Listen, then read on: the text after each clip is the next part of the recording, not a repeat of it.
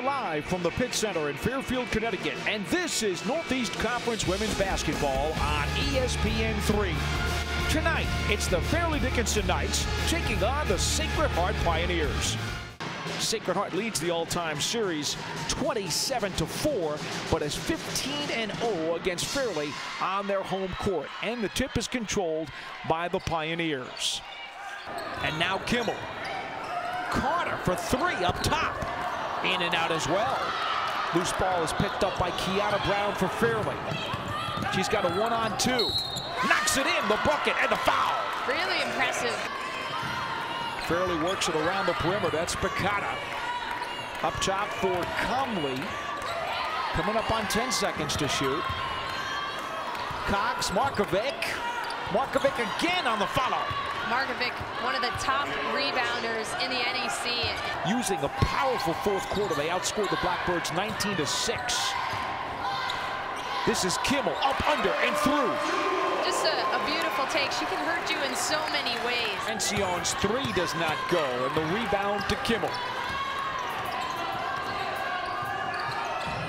That's Stork to the baseline, up and under. And she's one of their most talented drivers. She loves to attack the rim. This is Hickey to the baseline, double teamed, looked like a double dribble.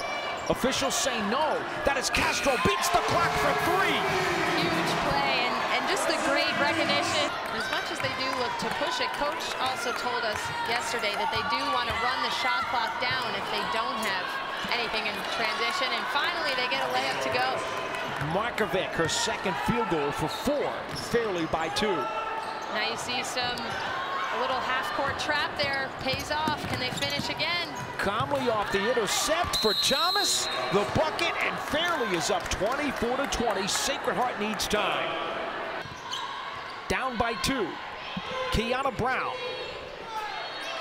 Comley fires and hits. It's a 3. And Fairleigh Dickinson will go into the locker room with a 27-26 lead. Hickey for Haynes, the spin move, and she's rewarded. That's just a beastly move right there. You saw it in her eye. 12 points for Brown to lead Fairleigh Dickinson. 11 for Haynes and Kimmel to lead the Pioneers. That is a three-point bomb by Natalie Zamora. Her first points of the night. 8 minutes left. The Pioneers with the ball, down by 2. Williams. Castro. 12 seconds to shoot. Kimmel.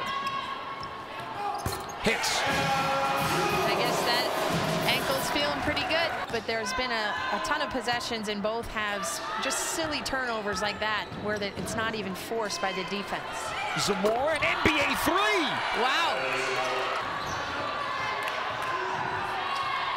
Comley. Zamora. 5 seconds to go. Just throws one up and hits the side of the backboard. The Pioneers have a chance. That's Williams with a bomb. And we will go to overtime. Woo! What a finish we have here. Castro, Stork, and Hickey on the floor for the Pioneers. That's Hickey for 3.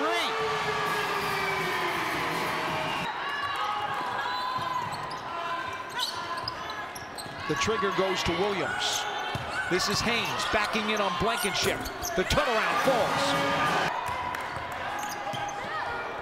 Williams for Hickey. This is Haynes against Blankenship. Oh, that's a nice move. I think they're letting her catch it way too easily. Here are the final 5 seconds of the overtime. Comley, the NBA 3 doesn't go. That's going to do it. And Sacred Heart has knocked off Fairleigh Dickinson in overtime, 68-60. Catherine, second time your team has gone down to the wire with Fairleigh Dickinson. This time you guys needed overtime, but how were you able to get back, force overtime, and come out with the win tonight? Well, it was kind of difficult. You know, they were playing really good defense, and we were kind of struggling from the three-point line. So our main focus was just getting to the basket, you know, getting as many boards and putbacks as we can, and, you know, we did our best. And this is your 7th double-double of the season. It looked like in the second half you really got more aggressive and were attacking the basket. Did you change your mentality a little bit in the second half? I did. You know, like I said, we were struggling from the outside, so it was really important that we pounded it in to get it back out, kind of create shots for us, and my team really gave me confidence. All right, congratulations. We are going to bring in Coach Minetti. Coach, second straight time that you've gone down to the wire with this team. It looked like they were kind of in control in the final few minutes. What does this say about your team to come back and force overtime and get the win? I think it says that we like to constantly do things the hard way. That's what we've been the most consistent at, is to find the hardest way to do something this season and then do it. But I think it's great. I mean, it gives us overtime experience, and we're definitely going to be ready for postseason overtime. Hopefully it won't come down to that. But, you know, I think we just battle, and some kids continue to hit really big shots in overtime, and I love that. I love that it comes from different players every single time. Yeah, you had a bunch of players stepping up while Hannah was on the bench a little bit. Just what impressed you about how your team stepped up, the different players? Well, I think it was interesting. You know, I thought Fairleigh Dickinson did a really good job in their defensive game plan against us. And we really tried to isolate mismatches, but they did a really good job helping in. I mean, we shot terribly from the floor in the fourth quarter, and then we ended the fourth quarter with like allowing 3 O boards. And I think some of our players kind of get on each other, which is great, and a lot of them also take ownership for things they do wrong. And so, you know, I thought Day did a really good job controlling the offense. I thought Kat had really big baskets in overtime. Aaron hit that huge 3 to generate momentum. So it's really fun to see kind of who gives me what every night. And 2 more games, you'll head up to Robert Morris and St. Francis, the other 2 top teams with you guys. Just how big is this win and giving you some momentum for that final road trip? Well, I think it's big. You know, we played them the first 2 games of the season and are finishing them with the last 2. We're all very different teams than we were in the beginning. And so I think we always get up. We always get really, really excited to play. This is a great rivalry for our school. Obviously, we play with a lot of redemption against Robert Morris because of our experience last year with them. And then St. Francis we always get up for because we love the tempo that they play.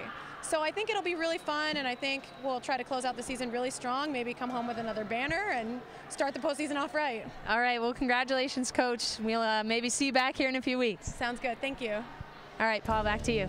Kim, what a ball game. 17 lead changes and 12 ties in this one. Wow. Sacred Heart with an overtime win.